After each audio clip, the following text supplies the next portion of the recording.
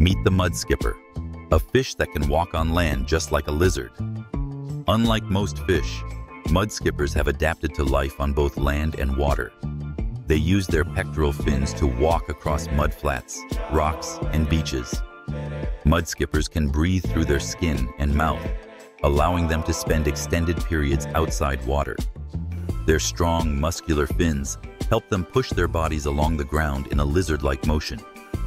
Mudskippers are found in coastal regions of Africa, Asia, and Australia. They are capable of jumping and leaping short distances, much like amphibians. This fish is highly adapted to low-oxygen environments, thriving in mud that other animals would find inhospitable. They use their ability to move on land to find food, escape predators, and mate.